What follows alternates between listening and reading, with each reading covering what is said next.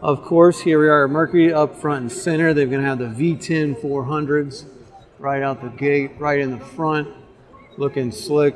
They're not near as massive as you would think. I mean, it's almost the same size as Honda's new BF350, but these are super clean. I like the cowlings, the way they're tall like that. Rigging is a little bit different because you got a 2.5-inch rigging tube right there, but super slick. These massive props on there. I mean, look at that thing. It is huge. But of course, they got the V10s up front. Then you got the behemoth of a 600 right here. Most people have already seen that. Got the pod drive with the duo props. Again, massive props. These things come around here. Huge. And then you've got the, sorry. I wanted to apologize to this kid for cutting him off. I thought he was pulling away from the power head whenever I started to go look at it, but it looks like we were both going at the same time, so sorry for cutting you off. Got the cowling here. You're fine, you're fine. So you got, here's the inside, all the sides are off, the valves, pistons, everything's open. Hi. They got the top cut off of it, so you can see down the flywheel, filter and all that stuff. Here's your intake.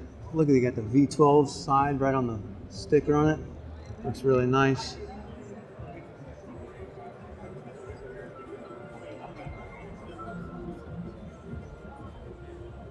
Power steering pump. Ignition coils. Here is the drivetrain for them. So here's your 2-speed transmission inside of it.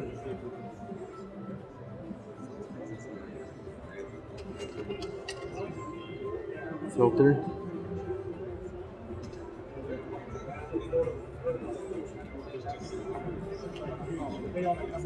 We got here, got just a 300, 250, slick. Here's your different accent colors for cowlings. Got red, blue, silver, gray, black, and a matte ready for paint. See, now that's smart. I wish more of them did that right there. Or it just comes with a straight up matte ready for paint. You can paint whatever color you want. That is super smart. I think that they should all do that, opposed to having 100 different colors. But these are actually just like stickers. They just kind of stick on there. So over here, kind of walk around here, get around everybody. Got a booth here with the Fathom E-Power. It's basically just like a different power system for the boat. See it on this side.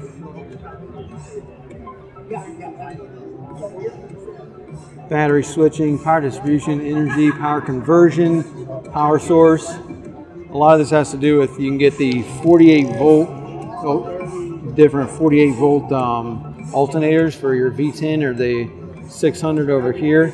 And you can charge your lithium powers, inverters. You don't really need a generator anymore. I think that's what they're trying to get rid of. You got to hear the difference side right here, so you can kind of put these headphones on and hear the difference. Here's a Verado competitor. They are, I mean, they say right here the Mercury V10 350 Verado outboard is 42% quieter at wide open throttle and 28% quieter at cruising speed, which is true. They are probably the quietest outboard manufacturer there is. Here are the massive props. So right here we got, these are for the 600, the duo props, huge. They come basically matched. It's nice they got them on a little spinning thing here. That's pretty cool. What else we got around here? Just some of their smaller stuff. They do have so many different propellers that you can get. I mean, like, they're the biggest propeller manufacturer ever. Here's the sound. I'm gonna try and get around here. Here is the 175-300. They've got this thing completely cut open. Here you've got specs, different horsepower specs on it. 475, got your weights. Here's the inside of it. Brighten this up for you so you can see. Get your pistons. Here's the valve train back here. You kind of see everything. And then over here, same thing on the inside. You can't really see much of the valves, but you can see most of everything else. There's your timing chain and all that stuff down there. Starter, all that. So here are got some gear cases cut open right here. See the inside of the gear case. That's pretty sweet. You can kind of see all the different stuff, like, you know, forward bearing raise, where the pinion goes and all that stuff. Here's your intakes. This is actually talking about the paint. So here is your paint. So let me go through the steps. So one, MERCURY Merc alloy. So here you got the different metal. And then it looks like, what is this? That's step 4. So I need to come over here. And we got step 2, which is the MERCURY paint system, iridium metal prep and sealing. So they basically paint everything. Got right here the different low copper aluminum alloy. Let me get this over here. I didn't get this for you. So here's the paint system. So we got powder paint, top coat, electro deposition primer, iridate metal prepping and sealing, and then the metal alloy. So here is the step 3. That's kind of what it looks like. It's got some salt shield resistance and saltwater long-term protection. And then here is the end of it, what it looks like when you're done. The top coat, shiny black, super slick. You can see how shiny that thing is. And we got 2 times, MERCURY uses up to 2 times the stainless steel as our competitors to extend critical life components. Pretty sweet. So let's go back over here and kind of get back where we missed. Got the different analog gauges here. Different types of gauges. Here's some of the controls, mechanical stuff. Here's your hot foot for DTS hot foot. More of your side mount stuff. So over here is got another one. I mean, they got this thing, everything cut open. Here's the 250 300 Verado Premium. Again, everything's cut open. Kind of get in here to see. Pistons, valves, they even got the computer cut open and brighten that up. See the crankshaft in there. I think you can press a button and make stuff move. Yeah, you can. So you can kind of see everything moving. Chain your valves, opening up the valves. Pretty sweet. And then over here we've got, what do we got here? Boating made easy. Joystick steering, you can kind of play around, just kind of see some of the stuff as you turn, shifting. Now, a lot of these have these now where you have to pull in the trigger. So it does have a button here where you can't, you know, shift it without anything with this button here. So you kind of have to press that. A lot of them have that now. They're kind of like mandatory, so that's what that is. Joystick. And there's just kind of so you can play around with the joystick station there. More signs about the joystick. Come over here. And you've got a whole station where you can play with the joystick, so you can kind of move stuff and see how they splay out. So if you want to move left and right, you can make the engine splay or come in and spin them.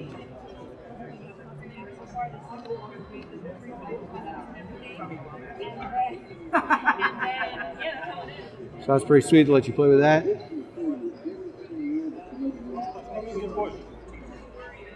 Got some 150s over here, talking about some command thrust, just the lower units. Another whole station talking about the enhanced fuel system.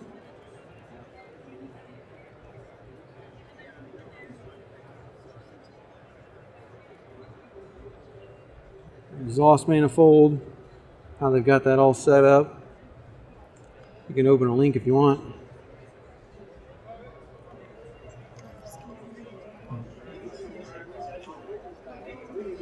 gauges and displays over here. So we've got all their different gauges. The SC1000s, vessel views, and then obviously vessel view link to put on any MFD that you want, unless it's as long as it's Simrad or Lowrance. If you want a Garmin or anything other than Simrad or Lowrance, you got to get a SmartCraft Gateway. A whole other section of their man overboard stuff. More vessel view gauges and stuff. Let's see what else we got going on over here. Oh, here's the new controls for the Gen 2 rigging. So this is your new controls. Again, you've got the trigger right here at the bottom. These do not have the trigger, but any of the single stuff, they make you put that trigger on there. So that's kind of new, where they didn't used to have that trigger, but now you do. All the apparel that you want, get your apparel. Got another command thrust here. 115. It's a 115, 150. Very hard to get. Everything's so shiny. 175, 300, the Pro XS. Some of your stats here. Pro kicker, better trolling.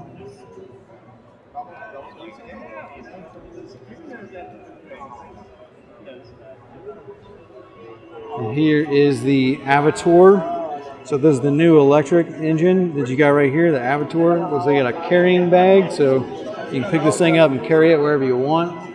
Let's go see if we can get into some action with one of those. So here is the intuitive controls and display for the Avator. Again, clicky thing, run it. It's like you got an on and off switch here. It's just like, that's not really, it's like a trigger switch, kind of weird. Here's your side mount. Start, nope, key switch. Interesting. Then you got this battery down here, big old battery. And then here is the actual engine in something, so what your lower unit looks like, the propeller. It's kind of fat, actually. Fatter than you would expect it to be. Like it looks tall, I guess you would say, and beefy. But I guess that could probably just be the water, but it does look beefier, so it's probably got some beefy gears in there for the power of electric being just instant power. 90% charge, ready. And the inside, you can take your little battery pack thing out of it to make it lighter. Try and make it over here. We're going to get back to those. Actually, there's a lot of people around this one, so let's go check out this. So this is a big HVE concept Avator, elevating performance, high voltage electric outboard. So I don't know what this one comes out with, but I mean, that's about the same size as your 115.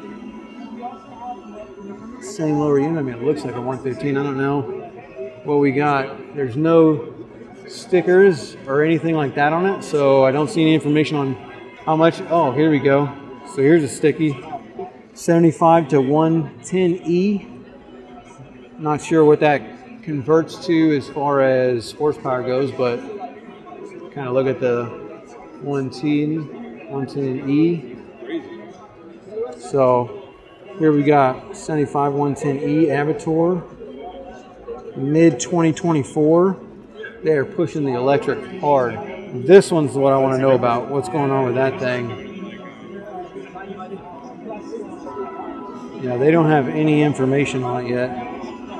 No information yet, so we will see as far as how much horsepower the thing's going to come out. I forget the conversion on getting, like, you know, the 7.5, the 35, 20E. So pretty sure it's like a 9.9, a 15, and a 25 is like the 110. So maybe the 110 is like a Maybe the 110 is like a 35 horsepower engine.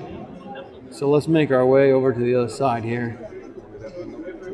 Here is a massive C Pro. C Pro is probably a 500. Yeah, that's a 500. So massive C Pro 500 built on basically the same platform. Here's a 350 V10 C Pro. These things are huge. Trying to get this to be a little bit brighter for you. It's huge.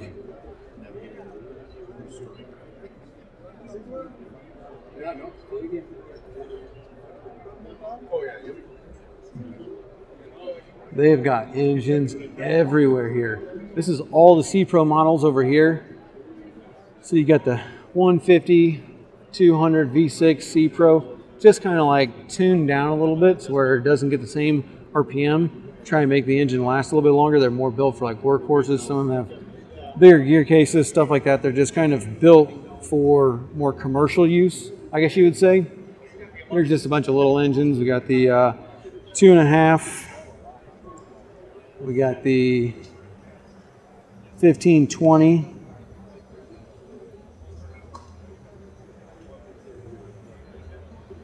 Got 9, 8.5, another 2.5.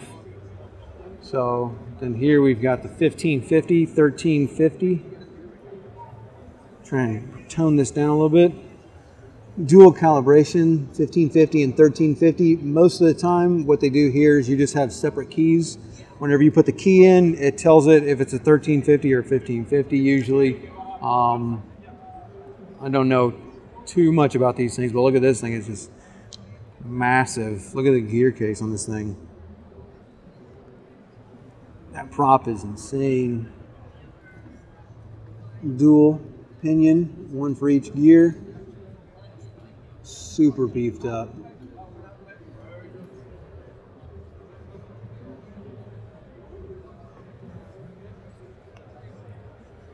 It's ridiculous.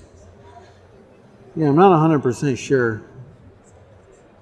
What's it say here? Full throttle, 1550 calibration. See if it says anything about this here. Fuel Mercury digital throttle, dual shift, calibration maximum boat speed without a prop change. Full throttle RPM increases. Okay, so yeah, you can just change it. I want to say that you used to have a key for that. So like if you put in a certain key, 1550 on 112 AKI fuel or an alternate calibration offering 1350 on 91 octane fuel calibration designed at startup via the change of an electronic key fob. Yeah, so you just change that key, and that's what changed it from the 1350 to the 1550. And that is going to be the same thing as this one over here. We'll talk about that one over here. That's got an M8 gear case. It's not an M6, so that's your M8. And then it looks like this one over here also has the M8 gear case. But we'll talk about that one in a second, because look at this prop. Just insane. Chopper prop. So this is going to be 1650. Nope, maybe not. It's 1100. So I don't really know my colors as far as these Merc racing engines go. It's a whole different animal.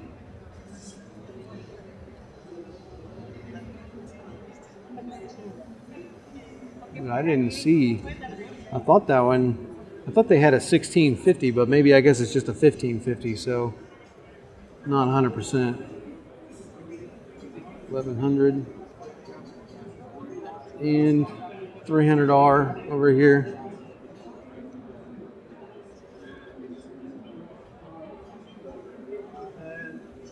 Super nice. There's the 60R, 300R. Calculate your prop slip. Here is the Racing 400 specifications on this thing.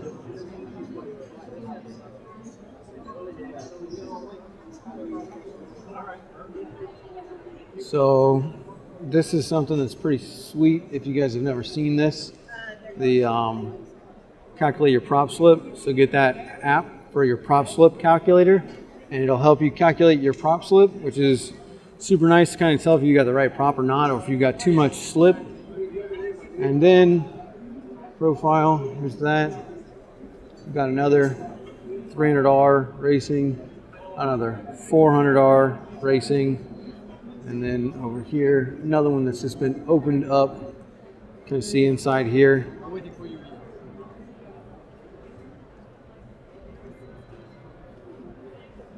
Charge cooler, cool the air, pistons, valves, all that stuff. Supercharger. These things are packed in there. And then that is going to be the Mercury boost. So this thing is huge. You've got this hole in this corner here being your racing stuff. And it's going to go all the way down through the rest of the little booth area there.